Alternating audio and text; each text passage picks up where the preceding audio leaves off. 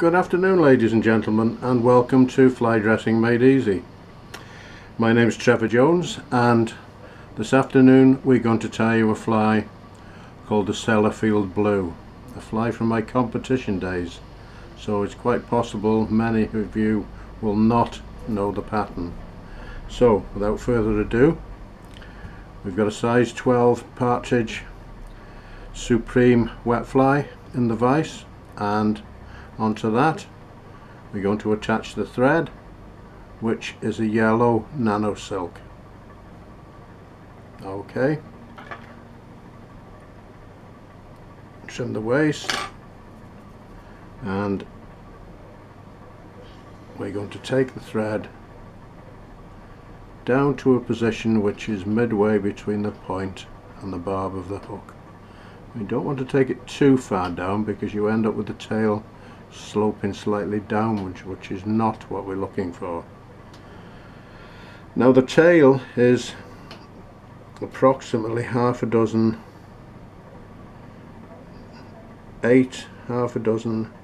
fibres from a dyed green grizzle hen cape, and we're going to position those on top, so we've got the green tips but we've also got the black shading as well.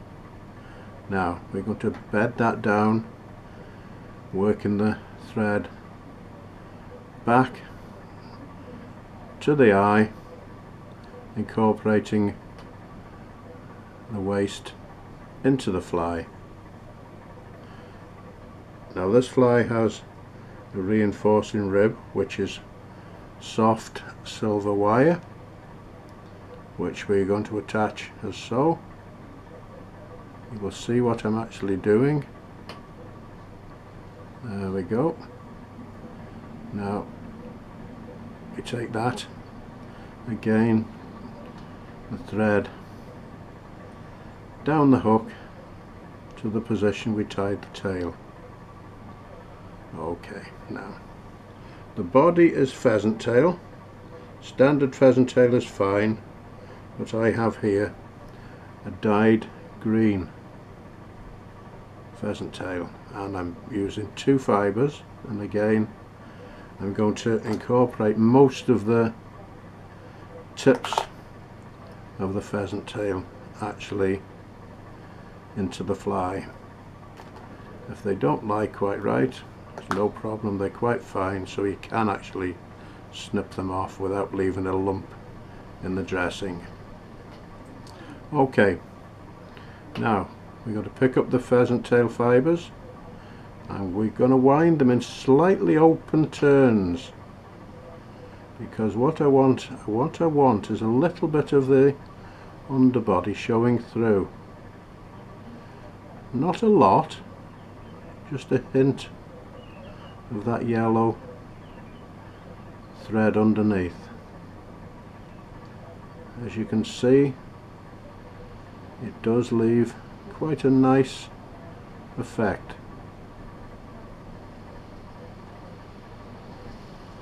Okie doke, now tie that off.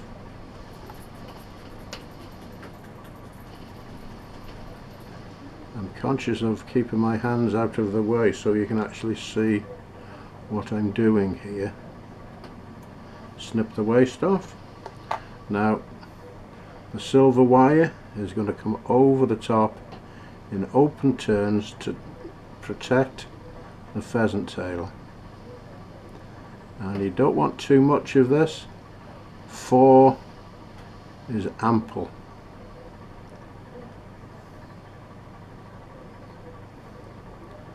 Again, make sure the materials you've tied in are secure,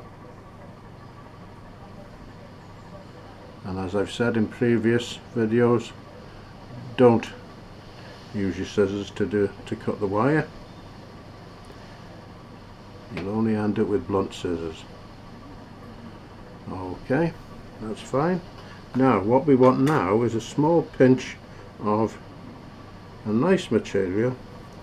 It's golden olive glister, which we're going to actually dub onto the thread. Now we want this to be quite straggly. We want it to sort of fan out at slightly different angles so the light actually catches it. So we've dubbed it on. Now we're going to take, we don't want too much of this, but we're just going to take a couple of nice turns. That's about right.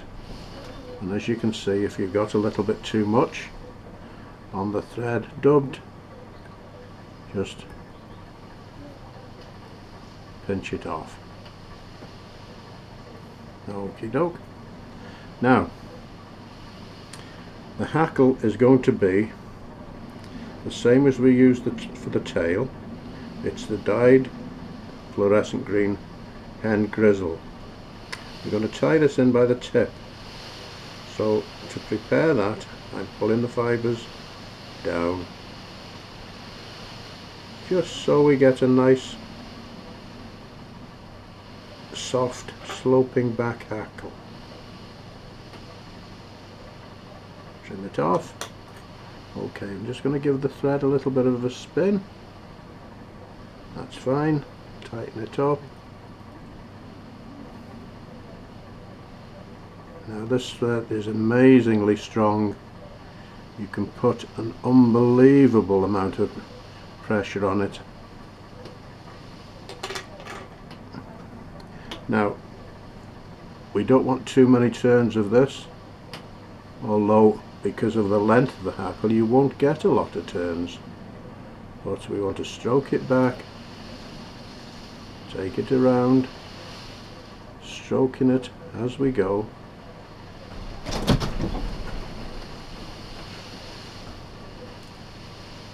And we're going to get possibly 3 turns here, which is just about right. Okay, let's tie it off. That looks good.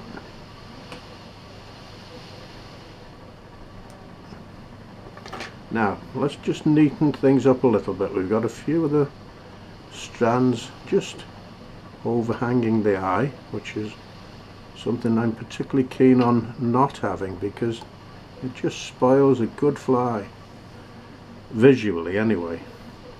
Okay, now I'm going to actually whip finish this because we have got an addition to the dressing. That's the last step. So tie off there, snip that off. Now we've got some Glow Bright floss, Glow Bright 11. I've got it in the bobbin holder, so we're actually going to attach that as we would the thread. And you may have guessed already, the coloration of the fly actually gave it its name, and most people do associate nuclear power, which Sellafield is actually a nuclear power station in the northwest of England, and most people associate nuclear with bright fluorescent green, so it seemed a natural name for the fly to call it the Sellafield blue. And the blue was, if any of my teammates ever shouted over from another boat, what was I catching on, I couldn't very well say, well, you remember that fluorescent green fly that we tied the other day, because everybody would know to look for fluorescent green. But if I shouted over, well, we were catching the Sellafield blue, boys, you could almost see the anglers in the other boats looking through the boxes for something blue. So we kind of threw them off the scent a little bit. There we go. Now that's the fly finished, and it's a really nice fly to use as a middle dropper. It works extremely well for both browns and rainbows. But many thanks for watching. I hope you get round to tying it, and I'm absolutely sure it will catch you fish. and I'm going to say good afternoon to you all and have a good day. Thank you very much for watching.